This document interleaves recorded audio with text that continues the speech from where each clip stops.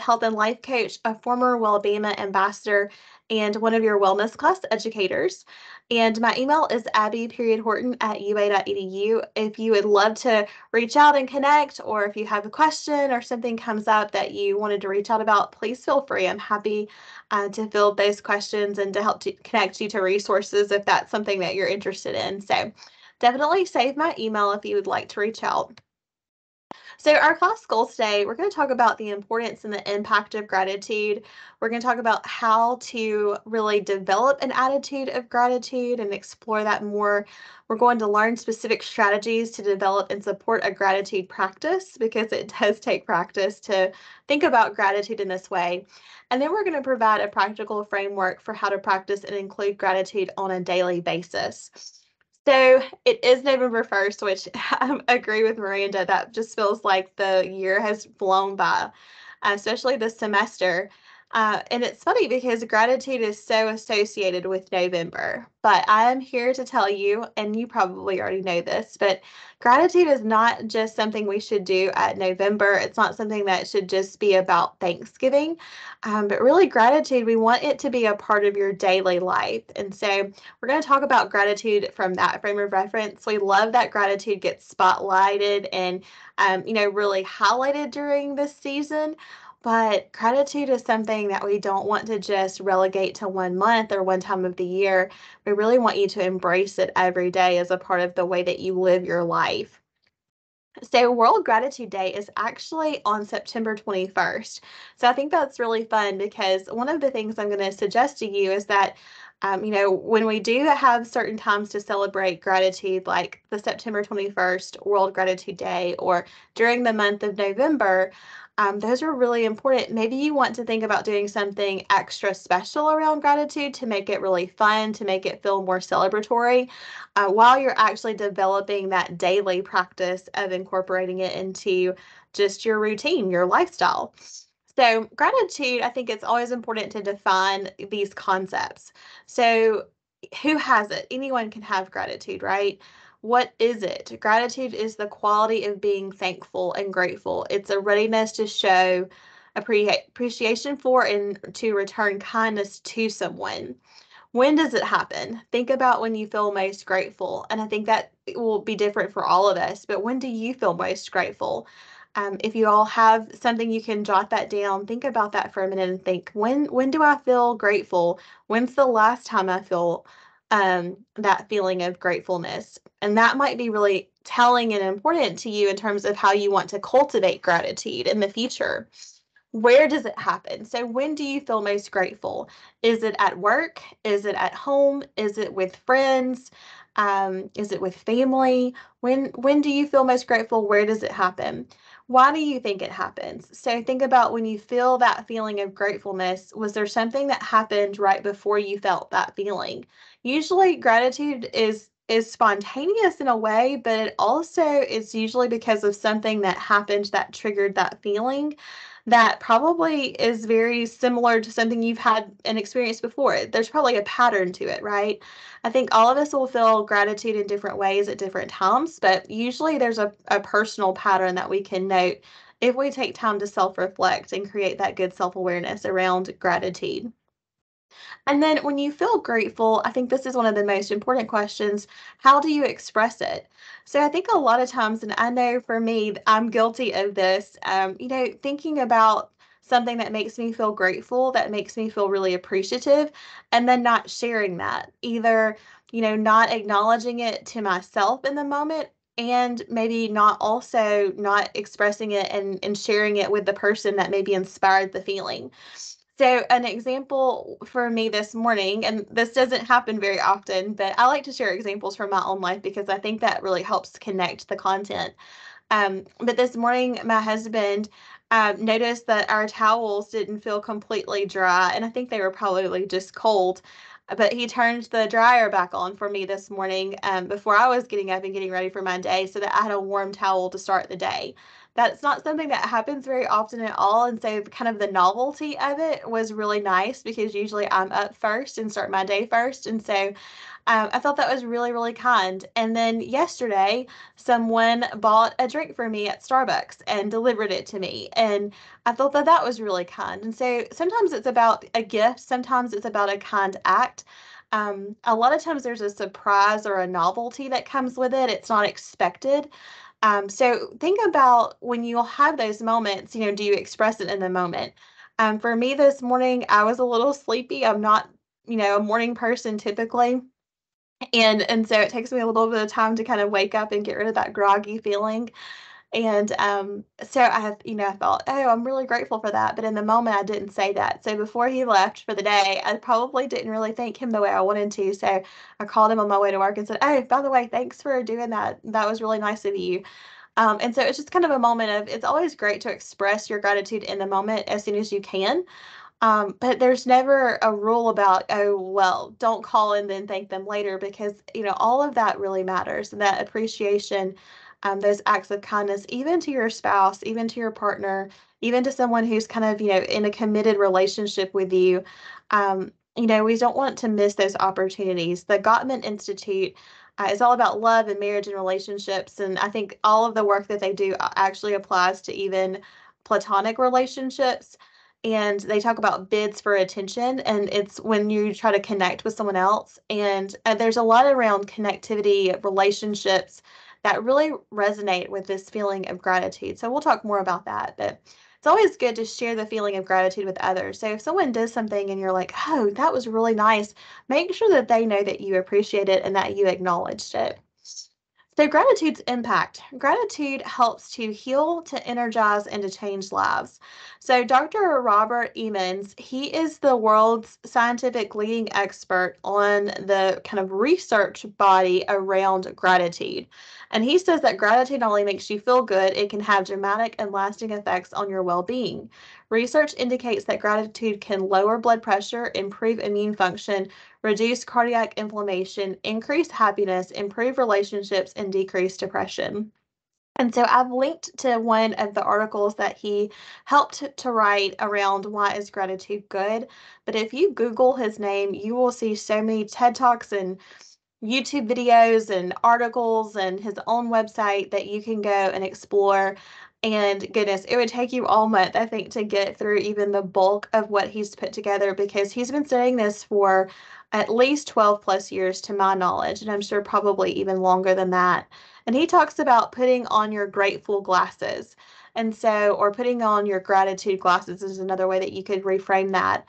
And I think that's so important because a lot of times we talk about wearing rose-colored glasses and we say, oh, well, you know, life is great and I'm just going to kind of ignore that there's something going on in my life or in the world. And I think gratitude glasses are different than rose-colored glasses because gratitude lets you see clearly through a clear lens of how life really is, but it's you making a conscious decision to choose to be grateful anyway, versus rose-colored glasses, which really kind of have this positive toxicity, or you might even hear them say toxic positivity, where you are just saying, I know that, everything in life is not good, but I'm just going to choose to ignore that and I'm just going to only see the positive. And so in the last few years, we've talked about toxic positivity as being this kind of sugar coating of life. And I don't think that when you look at the world today, when you have lived through the COVID-19 pandemic, when you see a lot of the things that are going in the world in terms of, the geopolitics, the social conflicts, the social justice issues, we could list so many things that don't feel like they're going right, that don't feel like, that don't feel like they inspire gratitude. And we can get so bogged down in that. We can even look at our own lives and think about things that are really, really challenging and feeling like it's so hard to be grateful in the moment. And sometimes people even think that it's, quote unquote, wrong to feel grateful. But the thing that I would say is that the people who are going through hard times need you to feel grateful. They actually probably want you to feel grateful for all of the good in your life because then it makes the hard that they're going through, it really can almost be validating. So if you know anything about me, I have had a lot of different challenges over my life as a child growing up with chronic illness and as an adult, going through a lot of hard things. And several years ago, while I was going through especially challenging hard time in my life, I had a friend reach out via Facebook Messenger and say, I see you posting a lot of really happy, inspiring things, but I also appreciate that you're sharing kind of the hard things in your life. And I just don't understand how you can show such gratitude in the face of all of the challenges that you're having. And when she emailed me that or messaged me that, I thought, I don't know either. I don't know that I really thought about it in that way, but I thought it was a really good thing to address with her. And then for me to even think about myself is how do I do that? That's just kind of my natural bent in life. That's just kind of how I've always responded. And so it wasn't something that I had to really choose. It's just how I'd had always looked at life. And so it made me start to really self-reflect and think, why do I choose to focus on the good even when there's some really hard things going on? And so I responded to her because she said, my life is really good and I feel, gratitude, but I feel guilty for feeling gratitude. And I said, no, no, the people who are going through hard times, we want you to feel gratitude because we see how great your life is and we're happy for you and we want that for ourselves. And we want you to know that you appreciate and are grateful for the wonderful things in your life because we would love to have those moments. And anyway, it started a really great conversation, but it opened my eyes to people who, even though they may have a lot of good going on, there may be some guilt around enjoying that. And so I would say absolutely embrace gratitude regardless of what's currently going on in your life, because life is a lot of hills and valleys. You're going to be on the top of the mountain some days and you're going to be at the bottom of the valley other days. And some years are going to be valleys and some years are going to be hills. And a lot of times it's going to be both. It's not and or, but it's that it's both at the same time. And so practice gratitude every day. Think about things differently. So I always try to look at things now after having gone through a lot of, health challenges and just different challenges in my life of what is this trying to teach me? Especially if there's a pattern of something that keeps happening over and over in my life. I always go back to like, what is there? Obviously, there's a lesson I haven't learned yet. What is this trying to teach me? And that helps me be grateful in the moment. For me, I have had a recent tumor removed and had a difficult recovery and surgery in the spring.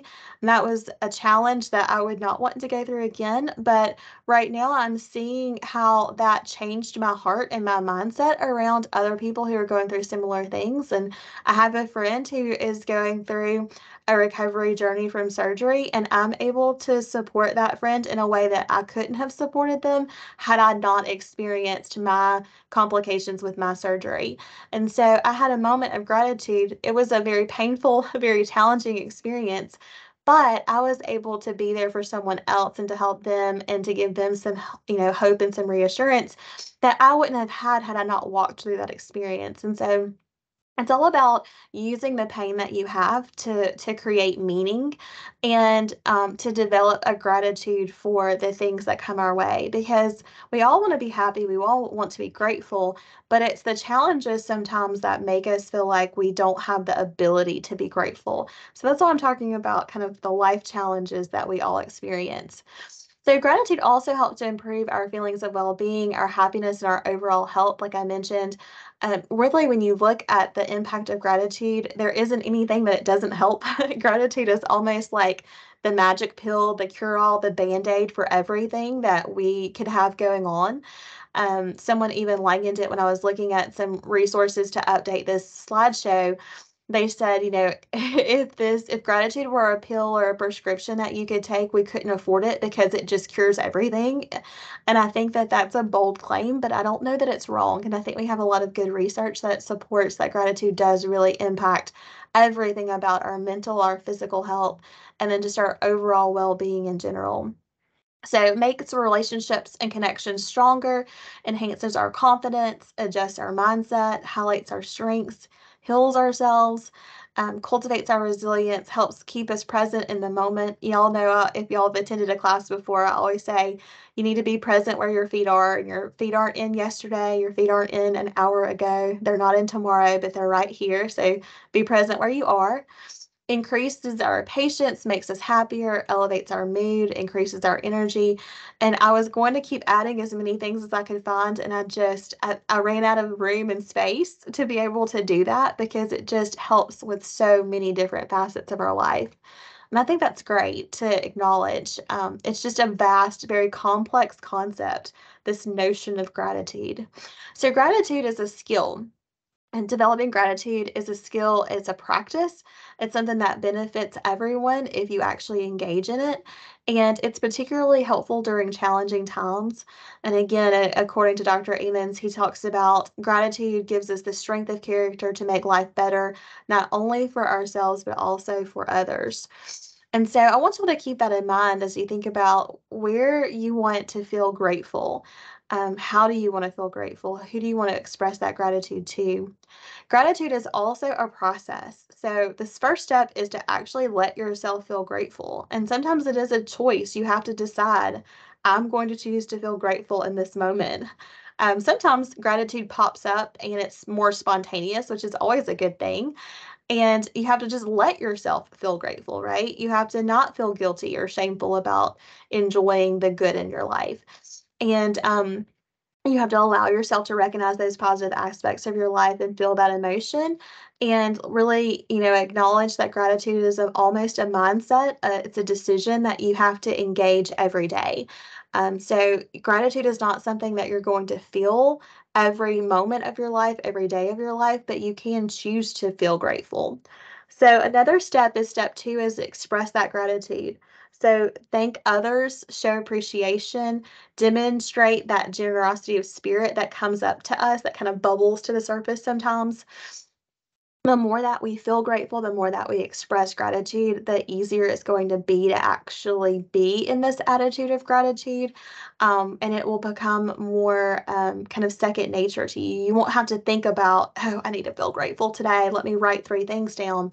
That can be a good practice to get started, but it's not going to be something that you always have to consciously choose. Sometimes it's just going to bubble up to the surface, and those are the really fun moments. Gratitude is a practice, and it on this next slide, I'm going to tell you gratitude requires that you practice it. So one thing that you can do is you can do a challenge where on November 1st, so y'all can start today. I love the fresh energy of a new month, of a new week. But I teach a habit change class, and I always tell you like the best time to start is now, even if it were November 30th. The best time is always to start now. It's not to say, oh, well, it's November 30th, so I'll wait until next November. No, always start today, always start now. Make the next best decision that you can.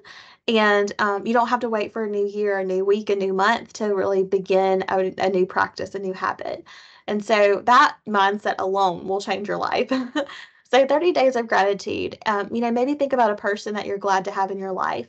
But even more than that, that second step would be to reach out to that person, to send them a text message and say, hey, I was just thinking about how grateful I am for you, and then give them something really specific. So tell them, I am so grateful that you made time to send me a note in the mail when I was going through a really hard time. That was super nice of you to do that. And I just want you to know how much I appreciate you. Maybe it's something that is a favorite memory. If that memory is something that you can relive, or if there's someone that shared that memory with you, maybe you send a picture or send something that captures that memory and say, hey, do you remember when we did this? How fun was that?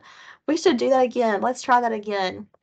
So those are some things that you can do. So write it down, take a picture, do something tangible with the things that you're noting on these days of gratitude. And then if you can take it a step further, actually involve other people. So maybe it's a book that you loved reading. Well, you could just think, okay, I'm going to put in my journal, which I think is a great practice. I loved reading XYZ book. Well, maybe instead of just writing it down, maybe then you go and say, "Hey, here's the link to this book I really enjoyed. I'm going to just text my friend and say, I think you might enjoy reading this, and here's why. I sent you the link, or I sent you a snapshot of what the book looks like." That's another good way for you to kind of extend and express that gratitude. And then gratitude does take practice. So it's like any skill that you learn, it takes you doing it over and over and over again. It's that repetition that actually makes it solidify, that makes that brain kind of wire and fire together. And that becomes a part of your daily practice. So you need to practice gratitude until it just becomes something that you automatically do. It takes a while. For some of us, it's going to take months. For some of us, it's going to take years. But it doesn't mean that just because we don't see instant gratification that it's not working. Because anytime you make a healthy choice, anytime you decide to be grateful in the moment when you don't really feel like being, that's always going to impact your health and your well-being and your happiness. And so even if you don't do it perfectly, that's completely fine. We're humans, we're not going to be perfect, but the more that we practice, the better we're going to get, the better effects we're going to have. So journaling is helpful. We always think about a gratitude practice as being journaling, writing down 3 to 5 things every day that we're grateful for. That is the number one thing that you hear about in terms of gratitude in November. If it's not a social media challenge that tells you to do 30 days of a challenge like I shared on the other slide. Those are the 2 most popular. But I think it's so important that you do that and you make that a practice and then you build from that. So that's a foundational habit. You could thank someone or show appreciation, like I mentioned, write and mail a thank you note, look for the good, notice the helpers. There's a really popular quote by Mr. Rogers about when he was a child that his mother would always tell him during difficult times to notice the helpers and look for the helpers. And I can't think of anyone that I associate with kindness and compassion and gratitude more than Mr. Rogers, probably because he was the first person I really saw kind of role model that in that way for me. And so I think that's just a really poignant quote. And I think we always need to notice the helpers and look for the good when we're having challenging times. Repeating gratitude affirmations, I'll share one at the end of the slideshow. That's also a great practice. You can even say something as simple as, I choose gratitude today, or I choose to feel grateful in this moment. That's a gratitude affirmation. And you may just say that every day. When I was going through my recovery in the spring semester, I was having an issue with my wound opening back up. And so, week 3, after having my tumor removed and my adrenal gland removed and my liver resected, my like 6 or so inch incision opened up. And I had had that happen before in a previous surgery, which it was a really, really horrific surgery and took 4 months to heal. And it had a lot of like wound packing and things. It was just a very emotional and painful experience for me, physically painful experience. And so all of those emotions came back up for me, even though the healing process was not nearly that long or that difficult this time. It brought those emotions up to me. So I had to remind myself every day to feel grateful that I had time to take off from work, that I could be on FMLA, that I was still able to get paid because I had enough days, that friends were checking on me. Those were the things that I did for my gratitude practice. I did not send thank you notes. I did not write down in my journal. I didn't have the energy or the capacity to do that, but I would make sure that I would say out loud, I'm really grateful. And then after I healed and recovered, I did send the text messages and I did send the thank you notes. But one of the affirmations that I said every morning is, I'm getting better every day in every way. And I would repeat that 5 times. And 5 is not a magical number, but it was just the number I landed on. It was the number that my mom would make me repeat things when I was studying as a kid because she had read some tip that helped. And so 5 has always been my lucky number, my special number. And so I would say it, I'm getting better every day in every way. And some days I said that while I was crying in the shower. But I said it every day because it did help me and it did help remind me that eventually I would get past this. Eventually there would be healing and I would go back to work and life would resume some normalcy. But I needed that affirmation. And I would say things like, I'm going to be grateful for this. What is this teaching me, Abby? And that helped. Doing random acts of kindness, we don't always have the capacity for that, but I think when we can, we should. And then creating a gratitude jar. So this is a really popular one that people will do sometimes in November, but a lot of times I see them doing it in January where you drop in a little note. It could be a scrap of paper or it could be something that you make to be really pretty and cute, but just putting in something that you're grateful for every day or every week. So at the end of the year, you take your gratitude jar and you go back through the jar and you read everything that you were grateful for that year. I think that that's a really, really special and fun way to do it as well. I think it's important that we lead with gratitude. For me, every person is a leader. In nursing, we have this mantra, every nurse a leader. And I would say every human a leader because in some role, in some way, we're leading. It might be that we're leading, our favorite pet at home. Maybe you have a dog that you love. You're their leader. It may be that you're a leader in your work role. It may be that you're a leader because you're a parent or a leader because you are a spouse or partner. In some way, I think we're all leaders and we all have the capacity to lead. And so, knowing your metric of success, I think, is so important because when we have expectations of ourselves and others, if they're not realistic, then a lot of times we will get so consumed with the shoulds and coulds. And y'all hear my language. I say should a lot. I'm working on that, but it's a slow process to change that language. But when you say should a lot, you probably have a lot of expectations about life and things in general and of yourselves. And so knowing what your metric of success is so important because there's always going to be an external metric of success. And we have to meet that to some degree because we've got to be, good citizens and functional humans, but your success metric may look different, and I think that's probably a good thing. At the end of the day, you have to have a good metric. A funny story for me when I was a mom of one child, my oldest daughter's about to turn 16 this Saturday. So I'm doing a lot of reflective, thought around that. That's a bittersweet time if you have gone through some of those milestones with kids in your life. And for me, my metric of success as a parent, as a mom, when she was a baby, was very different than when I became a mom of three and had my first set of twins. And then when I had a second set of twins, my metric of success is no one's crying, no one's bleeding, everyone's alive and well. It's been a success. Everyone's fed. It's been a successful day. So my metric of success was very different from child one to child five. And I think that was good because I needed to learn to adjust my expectations, and my kids have definitely taught me that. So look for those moments. Dr. Edie Wadsworth is a physician out of Tennessee, and she talks a lot about in her health coaching practice, she talks about, treasure hunting in your past. So going back and looking at that hard things and looking for those little treasures, yes, it was hard, but where are those treasures? Where are the things that I learned? Those, what I would call those golden nuggets, the things that I learned, the lessons that I learned, the friendships that I made, the connections that I had, what is the real treasure in those hard times? And I think that's really helpful. Lead by example and be genuine when expressing gratitude. Sometimes it's difficult to find things to be grateful for. Sometimes it's difficult to find things to share with other people that you're grateful for. So when you have a team or when you have a family member, we're coming up on the holidays for a lot of this.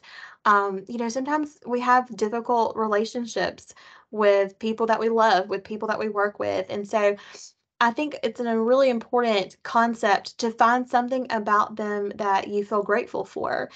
So when you do have a conflict with their personality, or you do have a miscommunication, and you have that difficult relationship or that difficult conversation kind of going on, you can really change that by having an attitude of gratitude and think, what is this teaching me? And how can I show up where I'm really proud of myself?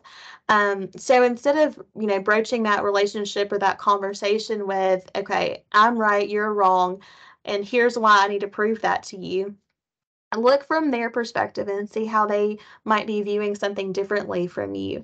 Look at the perspective of someone who loves them. You know, they have a parent, a spouse, a partner, a child, a neighbor, a best friend who loves them. What does that person love about them? And when you can look at it from that perspective, I think that really helps relationships. Get to know people. You know, I tell people all the time, it's really hard to get to know someone that, or to dislike someone that you get to know. And I think that's true. You know, sometimes you can have a lot of, challenging relationships at home, at work, just in life in general. But when you get to know that person and understand, more about them, understand their history, their background, it is really, really hard to dislike them. And so always get to know them. And that starts with you extending that invitation, extending that olive branch of like maybe you just talk with them, maybe you go by and say hello. You don't ask them for anything, you don't refer to the email you sent them, you don't, ask them about, whatever, project or whatever source of conflict. You just say, hey, I was just passing by and wanted to say hello. Hope you're having a good day. And let them respond to you. And it may not be the response that you're expecting. And if they don't respond in kind, then just say, okay, well, I see you're busy, but just wanted to say hello.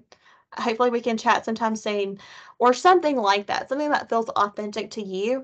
And do that consistently. The more consistently you do that, the more they're going to really open up to you and be receptive to that. Particularly if you've had some instances in the past where you've had conversations that haven't gone so well. Be a servant leader, offer your help and support. Again, you just want to give freely. You don't want to give with expectation. So, when you go to do something in life, if you can give from your heart and give freely and just say, I want to give this gift, I want to do this thing, I want to express this appreciation. When you do that with no expectation of them saying thank you, with no expectation of them doing anything for you in return, that is truly serving, giving, offering yourself to someone in a really authentic way. And we don't always have the capacity for that. So I'm not telling you you need to do this. This is not a prescription, but it's just something to consider because maybe you do have the capacity and you might not today, but hopefully you will tomorrow or you will in the future. So acknowledge your individual strengths. What you feed grows. There's an old adage about the wolf that you feed. Y'all probably know that one. It's a popular one that people talk about in higher ed and leadership. So I'm sure y'all probably heard about, is it the good wolf or the bad wolf? And and I don't like to say good or bad because it's all relative, but that's how the adage goes. And they, kind of ask, which wolf is bigger, which one, do you listen to more? And then, that kind of outside external voice is saying the one that you feed, it is the one that grows. And it's true. So try to accept others as they are, accept yourself as you are. A lot of times the things that we don't like about others are things that are mirroring something in us that we don't like. And that's not a fun thing to say. That's not a fun thing to think about yourself. But when we're critical of other people, notice what you criticize most often because it's probably something that you also criticize yourself for or that you have been criticized for. Notice if the voice that criticizes you internally, that inner critic, some of us have an inner critic more than others, but is that inner critic actually your voice or is it someone else?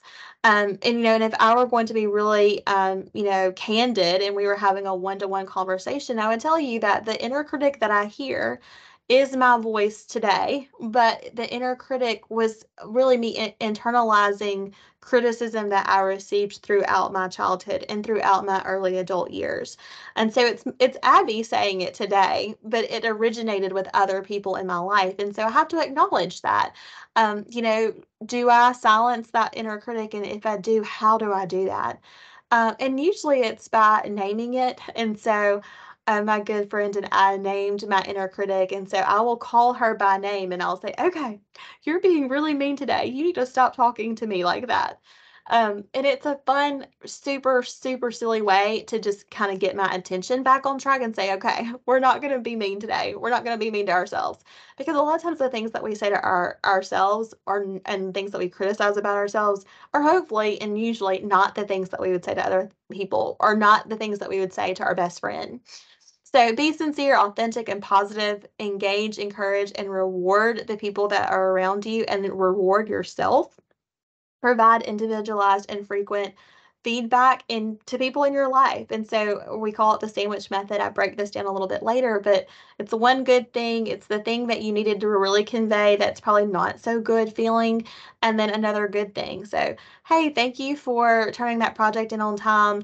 I noticed that there were some editorial, issues with it that we probably need to go back in and look at again. Can you do X, Y, and Z?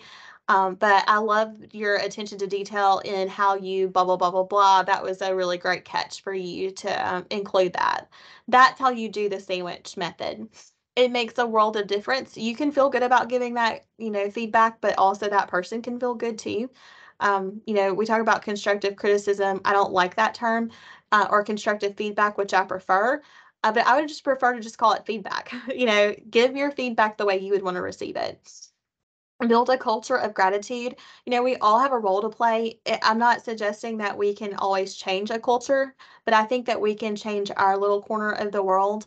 I was having a wonderful conversation with a colleague here on campus, and she asked me, she's a very thoughtful person. She asked me, she's like, what drives you and motivates you every day? And I say, well, it's what I tell my students. I can't change the world, but I can change my little corner of it. And so in my world, I can do these things that make a difference, and I can teach my students to do those things. And it has that ripple effect. It's the butterfly effect of what happens around the world can then influence the other side of the world. And so I said, by doing that and by causing that ripple effect, it gives my life meaning and purpose. And the things that I've walked through that are challenging to me now serve a greater purpose. And that's fulfilling to me. That is not going to be the motivator for every person on this call. You will have something very, very different from me, probably. But I think it's important for you to get to know yourself. A lot of times we think that we know ourselves really well until we are facing a crisis or a challenge, or we're asked to explain something, to provide a justification for something. And then we're like, well, why do I believe that? Well, why do I do that? I don't know. And so I think it's important that through journaling, through self reflection, we can find those things out about ourselves. Be unoffendable. And so I work with students every day. Students are my life. I love being able to teach them and to walk alongside them as they become nurses.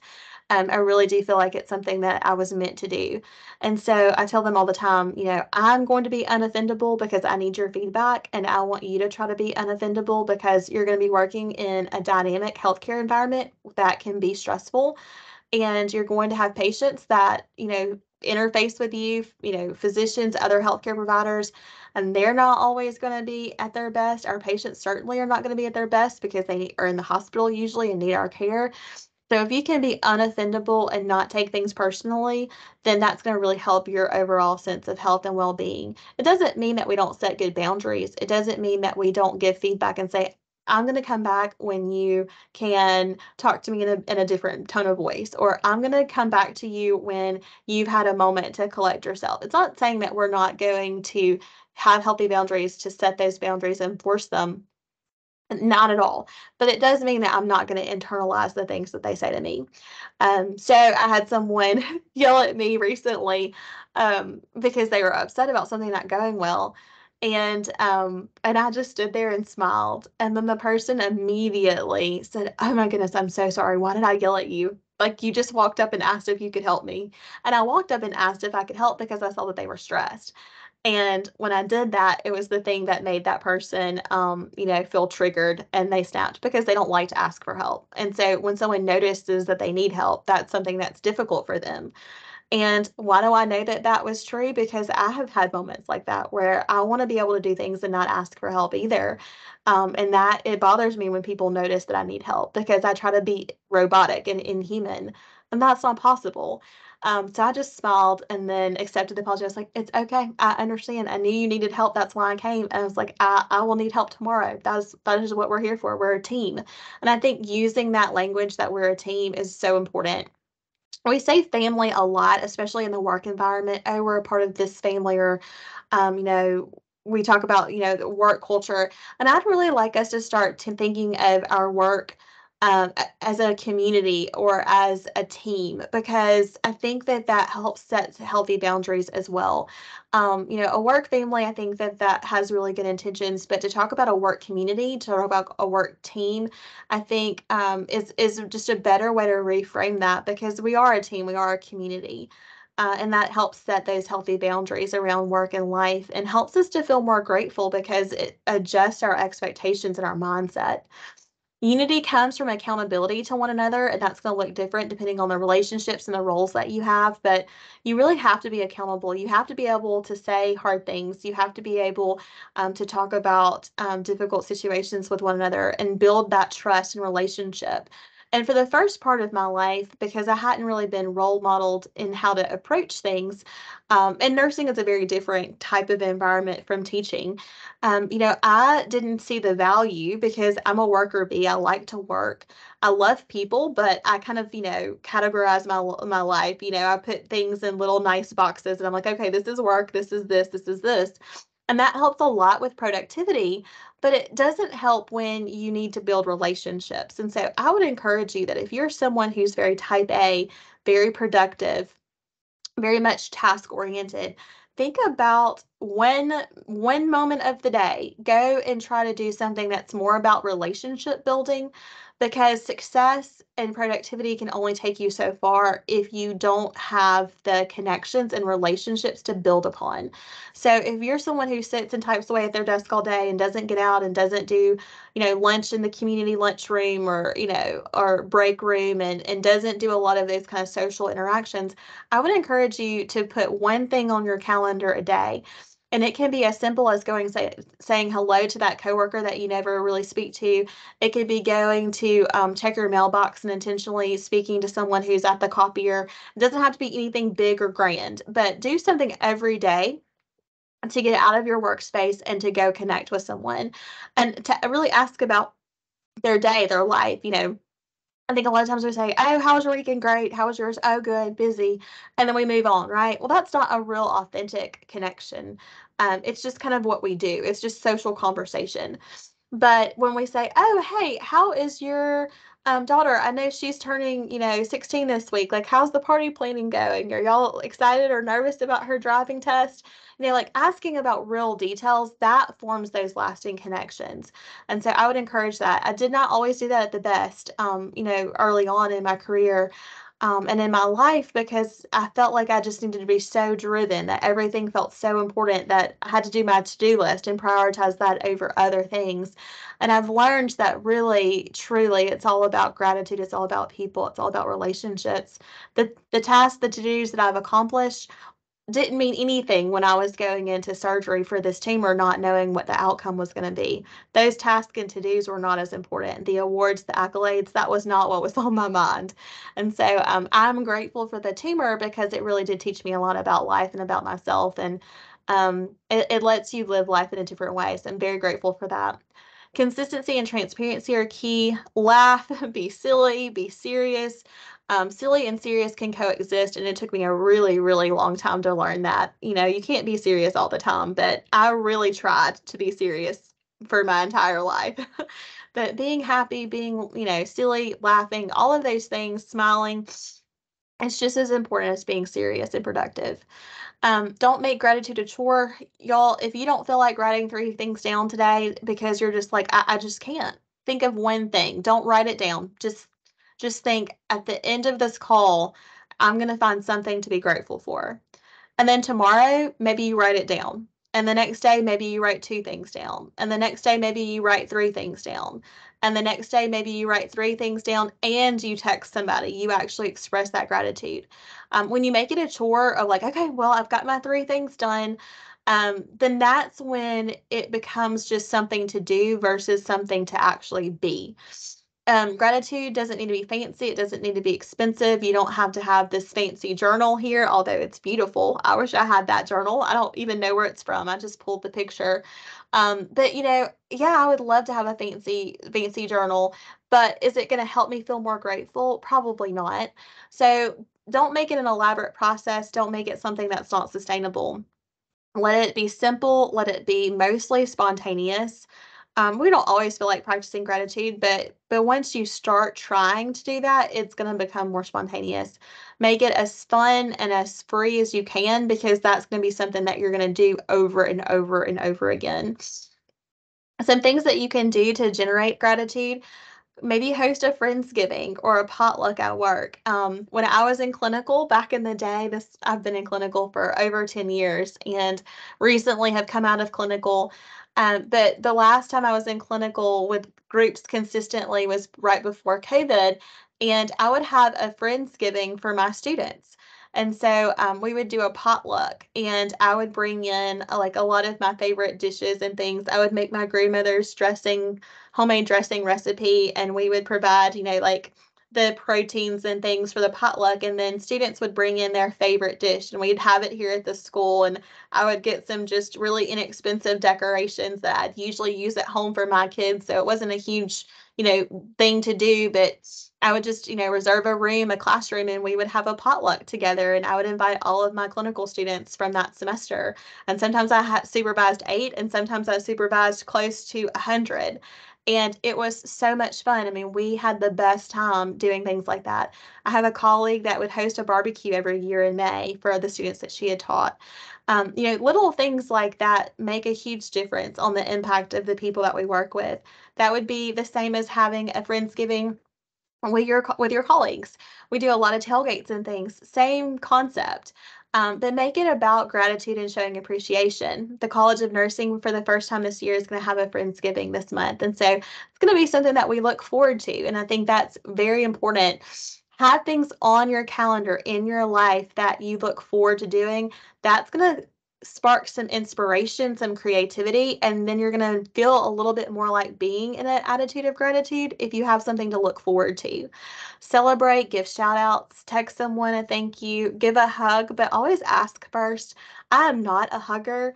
I have a lot of pain from a lot of different surgeries I've had, and so I can do light hugs, but usually people are squeezer hugs, and so I always tell people, please ask before you touch somebody, especially with hugs. But gentle hugs, like the little side hugs, like those are usually okay, but always ask. You might give a high five, smile, speak in the hallways, send a card, send a thank you note, show kindness and compassion. You've got to show it to yourself before you can show it to others, though. Decorate your office space, make it fun to be where you are.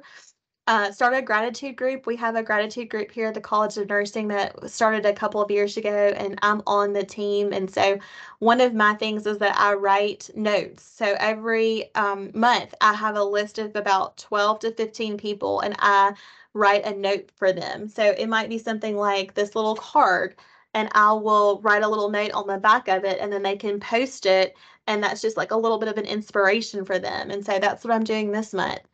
Um, Find ways to make work and life fun. Life is too short to not have fun and to not be intentional about it. Engage in a gratitude challenge like I showed you earlier. But most importantly, just make it a part of your life and encourage yourself and encourage other people. It always helps to hear that you're doing great, especially because a lot of times we don't feel like we're doing great. So if someone recognizes that in us, then that's think about how you feel when someone says something like that to you. Hey, you're doing great. I just want to say that, thanks so much for blah, blah, blah. When's the last time you said that? When's the last time someone said that to you? Gratitude myths, gratitude is just a naive form of positive thinking. That's something that's said a lot. Myth 2 is gratitude is not possible or even appropriate in the midst of adversity and suffering. And that is what I was talking about earlier. It's when we need it the most. When the world feels like it's falling apart, when life feels really hard, that is when we all need gratitude the most. Roadblocks to gratitude are things like stress and overwhelm and life circumstances, external factors, our mindset, our baseline personality. Some of us just don't have kind of the baseline personality that goes along with gratitude, but it doesn't mean we can't change it.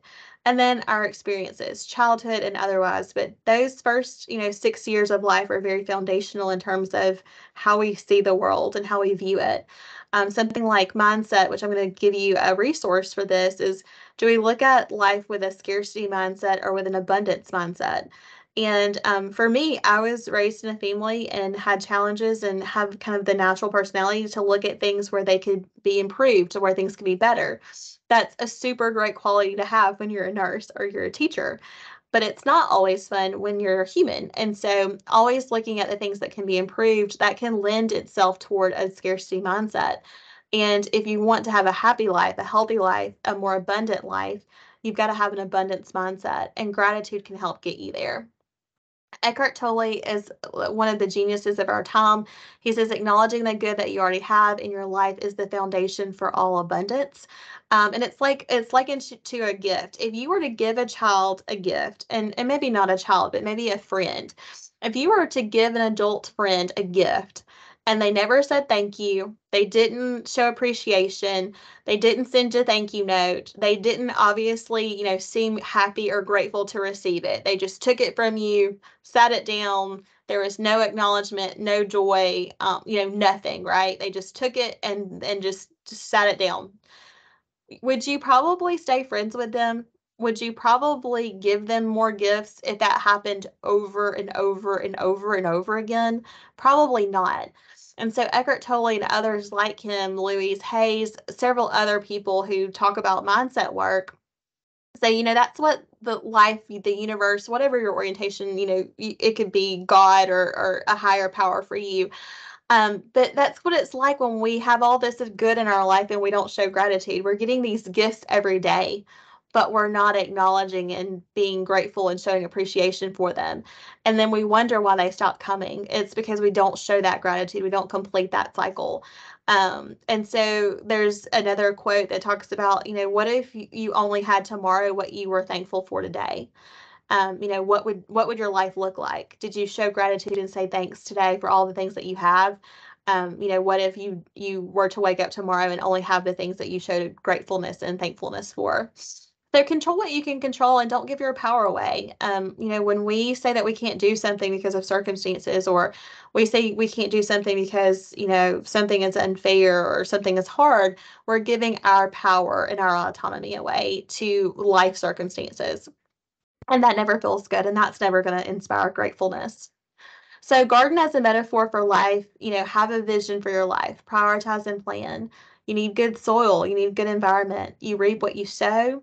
You have to check your garden's conditions, and maybe it's that you have a physical health challenge or a financial challenge. It's helpful to address those things as proactively as you can so that you can actually truly feel grateful. Build a fence around your garden. You need those boundaries. Gardens need constant tending. Y'all know this. Have patience and trust the process. Sometimes it looks like the plants are dead, and then the next day they're green, and the next week they're sprouting. Signs of life. And so, control what you can control. Reap your harvest, and when you reap your harvest, share with others. So, growing gratitude looks like preparing, planting seeds. So, seeds of gratitude, right? Those are the things that we talked about when we were generating our list of gratitudes that we could do. Tending and nurturing those seeds of gratitude, practicing it. This takes patience and perseverance. You got to keep showing up every day. Gratitude is a daily choice. It's a daily decision. And then paying it forward. So we're all just watering seeds, and like, what are we watering? What are we growing? What are we feeding? Here's your gratitude game. Again, gratitude is not just reserved for Thanksgiving, but this is a fun one for Thanksgiving. I think a lot of times we want to go around the table and say what we're grateful for, and sometimes people feel a little uncomfortable with that.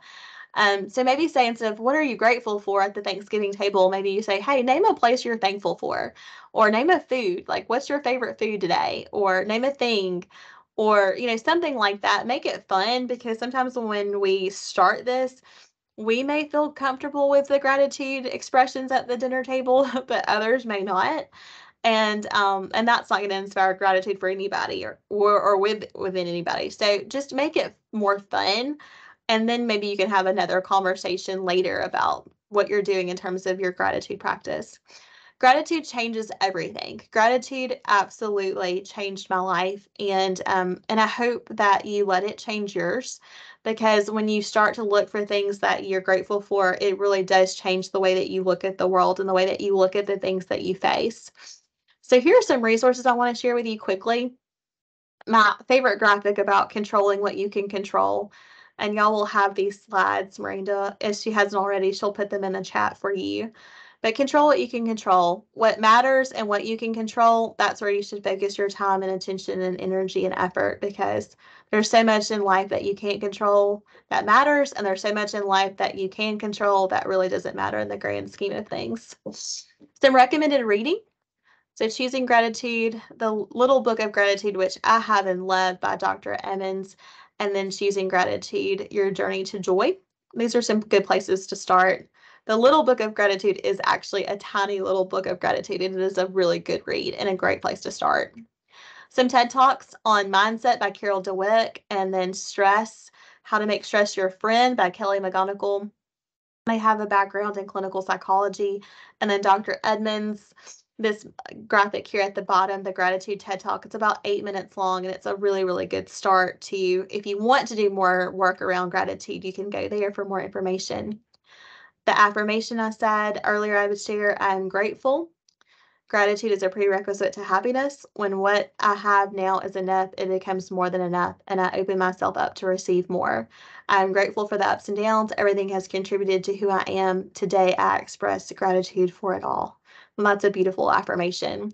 Some prompts that you could use this month to get started. There are tons of these online if you want to do one for the whole month. This is a great way to start gratitude journaling if you don't know where to start. And then just some good habits. Again, you can come back to these as more of a reference, some more health benefits, some more information about the benefits of gratitude. And this is by Amanda Jewell. Benefits of Gratitude is the book. And then Laura Casey is an expert on productivity, and she talks about growing slow and grow what matters one step at a time. Little by little, your steps will add up. She used a lot of gardening analogies and metaphors in her work. And this is something that she wrote about peonies growing through the dirt, and meaning that the most beautiful of flowers, and peonies are my favorite flower, peonies growing through the dirt. It's really about these beautiful flowers come out of some of the dirtiest soil. And so do we. We grow through the dirt. So I love this. It talks about believing that anything is possible, and that an intentional life is possible. It's where we are. It's what we have to do. So I would love for y'all to read through that. I think it's a beautiful way to really kind of wrap up our time together. And cultivating what matters is not magic, it is work. So this quote, it's not joy that makes us grateful, it is gratitude that makes us joyful. And that's so true. For so long, I thought I had to be happy and joyful first and then grateful. But that's not how life works. Gratitude and then joy and happiness follow. So speaking of following, we would love for you to follow us on social media. Here are our social media channels. And I will take your questions. I'm going to drag the chat over. But I would love your comments, your feedback, any questions that you have. I'm an open book, so anything you would like to share or add or ask, please do. And we also have a Q&A if you would like to send something anonymously. And I'm so sorry for my runny nose. I was freezing yesterday at work, and I woke up with a runny nose, and I think it's that plus the weather. Okay, let's see. Matt is asking about the challenge, and Miranda says it's November 6th through the 20th. Taylor says thanks for the resources. Miranda put the slides in the chat. Thank you. Chrissy, thank you.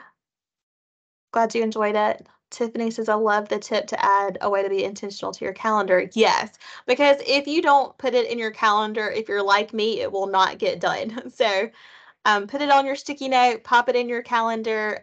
If you have a hard copy calendar, or put it in your to-dos on your Outlook calendar, that'll help hold you accountable. Thank you. Any other questions, comments, feedback? Anybody want to put in the chat something that they're going to go and do as a gratitude practice, or something they're grateful for? Anyone who doesn't mind sharing? Great. You love the idea of the gratitude jar. Yeah, that's a fun one. A good new tradition, maybe. We're at 1 o'clock, but as always, you're welcome to go. You've gotten your credit, and so Miranda will take care of that on her end of things, but I'll stay here and make sure there's no other questions or comments. But thank y'all so much for being here. Oh, someone put in the Q&A, Abby, time. I don't have enough. All of these grateful things sound awesome, but what would you recommend as the best, most easy to start to build relationships with coworkers? Yeah, I would say just 5 minutes matter. So many times we don't feel like we have the time, and we are always pressed for time. But we all have 5 minutes, and if we don't have 5 minutes, then that's when we need to kind of do a backwards reverse engineering and figure out, okay, where is my time going? Because if you don't have pockets of time, even 5 minutes, then that's a different conversation. But I would say make it easy. So stop by and say hello to a coworker, ask about, things in their life that they're important to them. I have a coworker who loves to ride bicycles. I know nothing about bicycling, but I always ask, "Hey, are you going riding soon? Like, what's your next big event?" Y'all, I know nothing about it. And she knows I know nothing about it by the questions that I ask her, but she's always glad when I ask her about it. And so that's something that you can think of. So it doesn't have to be complicated. You don't have to give them a gift or anything like that. It could just be an authentic conversation. Or you could compliment them and say, "Oh, I really love that sweater. That color looks great on you."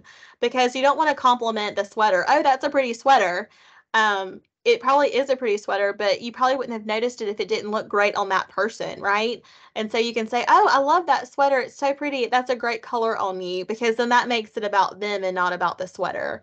Or you can say, if that feels uncomfortable, you could say, "I really enjoyed how you spoke up in our meeting the other day and expressed blah, blah, blah. I think we were all kind of feeling that. So I'm glad you shared that. I feel that way too." Those are some really simple ways. I mean, you can make it complicated for sure, but make it really, really simple. And then in terms of like for personal, I would say writing the things down. I felt really sick over the weekend. I was having some issues with my kidneys. I'm having a lot of kidney stones. I was like, I have such a bad attitude and I'm teaching on gratitude this week. Like, what is going on with me? And then I ended up having a kidney stone. And after I wasn't in physical pain, I didn't even register with me. I was like, oh, that was what was wrong. And so, but the minute that I realized I was having a not great attitude for me, I erased my whiteboard. I have a whiteboard in my bathroom that I share with my husband. And I usually put to-do list on there because it's just something that he and I see typically. I don't want my to-do list out in my entire house. And so I erased the to-do list. I'm like, that's not getting done. I don't feel good. And I actually just started writing gratitudes. And I stood there while I was in pain Saturday night and not sleeping. I was like, okay, I'm going to fill up this little, 8.5 by 11 whiteboard with as many gratitudes as I could. And before I did that, I'm like, I'm in pain. I don't feel good. I have a bad attitude. I don't like when I have a bad attitude. There has been nothing to be grateful for today. And y'all, within about 2 or 3 minutes, I had written 7 or 8 things on the list that I was grateful for.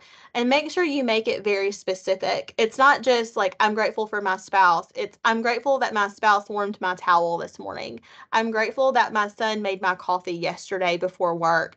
Make it very, very specific, because when you just do an umbrella, "Oh, I'm grateful for my work. I'm grateful for my family. I'm grateful for my friends," then that makes it harder for you to notice the really specific things that you're truly grateful for. And it makes it feel more special, not just like I'm going through the checklist of like, "Oh, yes, I'm grateful for all these things." It makes you really feel grateful. I hope that helps. This is not easy. It's very simple, but it's not easy.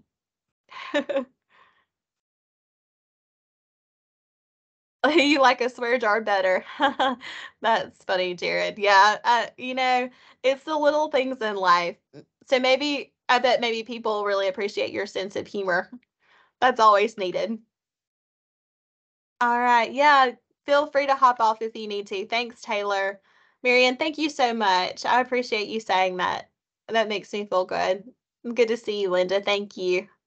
Well, y'all, thank y'all so much for all of your interaction and all of the good conversation in the chat. If I can ever be of help to you, please reach out. I'm happy to do so. And just go and do one thing. Don't make a whole list of things that you've got to do. Use this as a buffet. Take what resonates, leave the rest, and just pick one thing a day. And that's where you get started. So I hope you have a great rest of your week and happy November, guys. Bye.